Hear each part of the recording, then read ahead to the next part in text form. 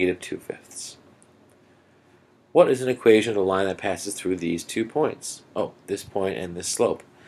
So there are many different ways to deal with this. I really like using y equals mx plus b format, that's slope-intercept format, because here they give you the slope of 2, and they give you the point 3, negative 1. So 3 is for x, and negative 1 is for y, plus b. So we have to solve for b. That's our y-intercept. 2 times 3 is 6. 6 plus b equals negative 1. Subtract 6 from both sides. Negative 1 minus 6 is negative 7.